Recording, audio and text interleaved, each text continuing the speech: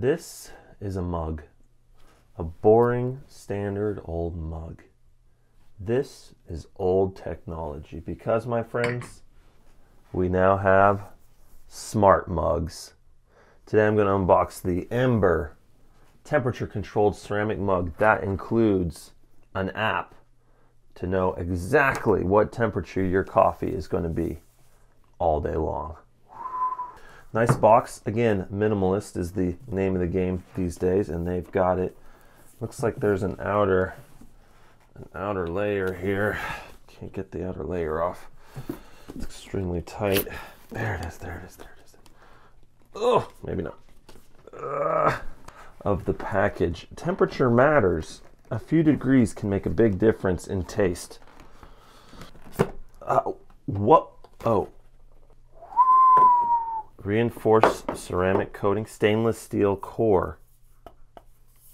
Nice size, has a nice feel to it. It's very solid. It comes with a base. Okay. Dry it well because it'll probably catch on fire if you don't. Water can cause damage to the coaster, so dry your mug before placing it there. To set up your Ember, download the latest version of the Ember app. Ember is hand wash only. Can't pop this thing in the... Oh. Don't drink liquids over 145 degrees Fahrenheit, 62 degrees Celsius. That's good to remember. You want to hang that up on your wall. To turn on your mug, press the power button located on the base. Before you turn me on, charge. And this just rests on here. And they've got it in a ring so you can put it any direction. I'm going to have to pair my coffee mug to my phone. So while that's charging, let's see if we can pair this thing while we're at it. Allow Ember to access your location while you are using the app. Why in the world does my mug need to know where I am in the world? If I don't allow, I wonder what's going to happen. I'm going to not allow. I don't want my mug tracking me. Meet Ember. Yes, the world's most advanced control mug. Power on. To turn on your mug, push the power button. Intuitive technology allows the mug to sleep. Oh, good. Not only does my mug need to charge, it needs to sleep.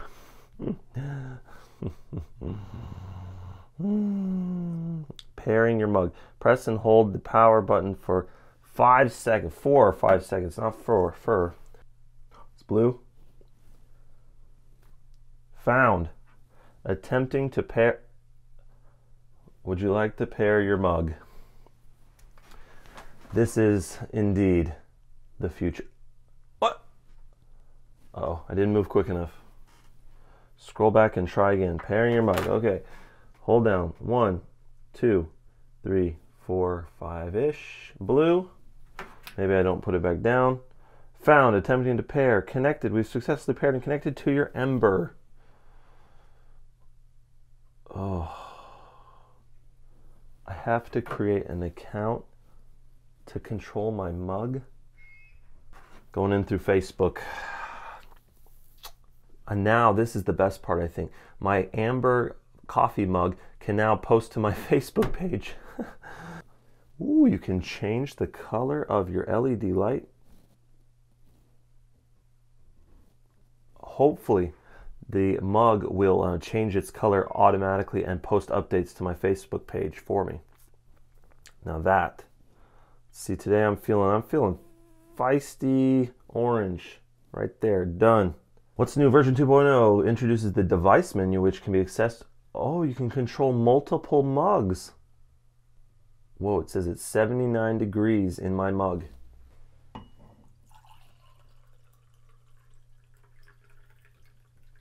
There's one thing, it says do not get your plate here wet, which isn't going to be the easiest thing judging the fact that you're putting a liquid directly above it. The driftaway coffee, they tend to enjoy coffee when it is 120 and 140 degrees. So it says that I have my optimum set to 130, which is right in the middle. That's good. And the current temperature is 116. Oh no, there's already system updates. There is a mug update. Your Ember battery is too low to run the update. Please charge and try again. I now have to update my ceramic coffee mug. I can get push notifications if I want to get push notifications about when my coffee is at the right temperature. That I do want. I do want to know. Now I'm just going to get a little bit of work done while my coffee mug charges and gets itself to the right temperature. I'll be awaiting a push notification when that moment occurs. Oh, the perfect temperature of 130 degrees has been reached. Let's force touch in there. Boom, 130. So now I've hit 130 degrees. I've been push notified that my coffee is at the optimal temperature. The side of the mug does not feel very warm. That's interesting. Let's have us a drink. That is the right temperature. Not too hot, not cold at all. I think one might be able to get used to how high can it go.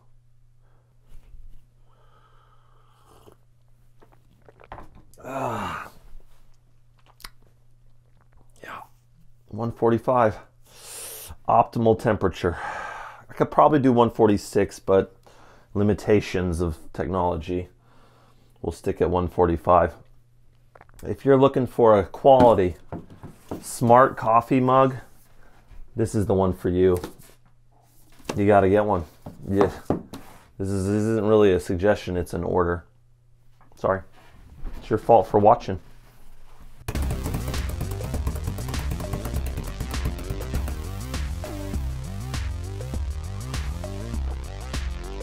It's hot.